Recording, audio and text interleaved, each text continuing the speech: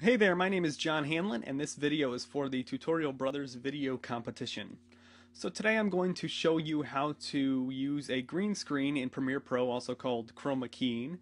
And there's one specific tip that there are lots of tutorials out there that you can figure out how to chroma key in Premiere, but there's one tip that I found out recently that I just kind of stumbled across that I wanted to share with everybody. So here is my finished green screen studio shot after I've keyed all the green out. So basically, it's this one shot of this guy, and then it goes to the two shot of both of them sitting at the desk. But I will go ahead and take the green out so you can see how it originally looked. Oops, that took one out, and let me get the other one out. So that was my original shot. I actually made it smaller. So the original shot was like this. I made it smaller so it would look like they were leaning on the desk. And then this is my background. If I take that out, there's the shot, and then the same thing on this one.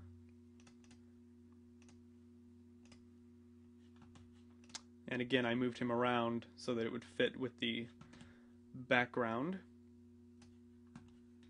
And so, okay, so you've got the green screen shots here with the green in the background. I'll go ahead and make them bigger just for the sake of, so that it's the normal size. And so you go over here to your effects, go under video effects, and then down to color key, and just drag the color key effect right on top of the video. If you've got it open here like I did, then it will show up. I've also got crop here, color key, and then select the color that you want to key out. So it's about that color, let's say, and push OK. And then okay, there we go. I had it on the wrong thing. But so you can see how it slowly takes it out, and the trick here is to take out as much of the green as possible without taking out too much of him. So if I go here, it's taking out too much of him. If I go here, it's a little too much of the green. So I am going to go about right there, and then I'm going to take another color key and drag it on top. And then I'm going to select another color. So let's see, what's left, it's a little bit dark. So maybe about right here, something like that. And let's see how that does. So that pretty well takes all of it out and leaves all of him still in there. So the one thing that I discovered recently when I was doing this video is that you can add multiple color keys. I never heard anyone mention that before, and I never thought of it until I was just playing around. But there's no reason you can only add one in. So once you've got one in and there's still a little bit of color left, like with this, I had a darker and a lighter. And unless your lighting is absolutely perfect and you have a completely flat green screen, you might need to do this. So feel free to add a lighter and a darker green screen. And then there's other adjustments you can make also. Edge feather, which this video actually, this shot turned out very, very well because it's sort of a close-up of him and it's all pretty even on the background. So I don't need to do much there. This one was a little bit harder. It's a little bit wider. There's more variation in the green color in the lighting of the background. But let's go ahead and select what I think would probably be closest. Something like that, maybe. And then let's take out as much as we can. And if you watch the guy on the right, his hair, I had these two guys a little bit, I found out later, once I brought it into the editor, that I had them a little too close to the green screen. So I'm going to have to take out just a small amount here.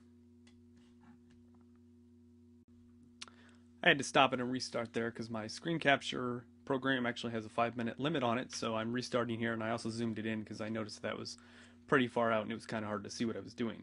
But anyway, so we are taking out the green from this shot here, and like I was saying, I had them a little bit too close to the green screen. I later figured out once I brought it into the editor because the reflection of the green screen was actually in this guy on the right. It was in his hair, so it's actually part of his hair, so it's almost impossible to get it out get out all of the green screen, but you just have to make it look as good as possible.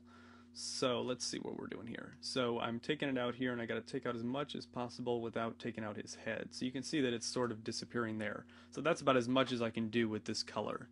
So I'm going to come over here to the effects, and my mouse will be off the screen because I zoomed it in, but and drag that down to there. And I'm going to grab another color and see if I can get a little bit more out. A little bit lighter color. And let's see here. So that takes a little bit more out, and you can see that the green that's left there is very dark, so I have a feeling that I'm not going to be able to get any more of this out. Oh, a little bit more. Okay, so about right there is the most I can do, and then I'm going to need to add one more in and get that. So this one actually has 3, and I'm going to need to make it darker because the green that's left there is about like that. And then let's see, go down here, and that is about perfect. You can see a little bit of the reflection of the green on the table, which is going to be really hard to get out, and in the end product, once you put a background with it, you're not going to notice any of the little things like that. So it doesn't have to be absolutely perfect. And then you can come along here, you can see it's a little bit jagged, and you can come along and do the edge feather to smooth that out. See, I took that right away. And then it also is good to crop down your video. I'd already done it on this one, I think, but crop down your video so you don't have so to make it the least amount of green that you have to take out. No reason to take out, you know, this whole big black box of green when all you need is this little box. So that is the green screen tutorial, and just for the sake of randomness, I have taken the finished product. So I would maybe play around with this a little bit more. You can always play around with it and take a little bit, but that is the basics. And here is the finished product. I just threw it in on a picture of a sunset and a giant tire. And you can see it there.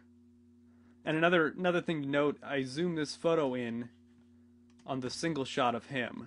So when you've got the double shot, it's zoomed out. You wouldn't want the single shot of this guy to be the same photo you see when it's the double shot of both of them. That wouldn't make any sense, because normally if it was a normal background, you weren't using a green screen, it would be zoomed in. So you would not want it like this, the exact same shot for both of them.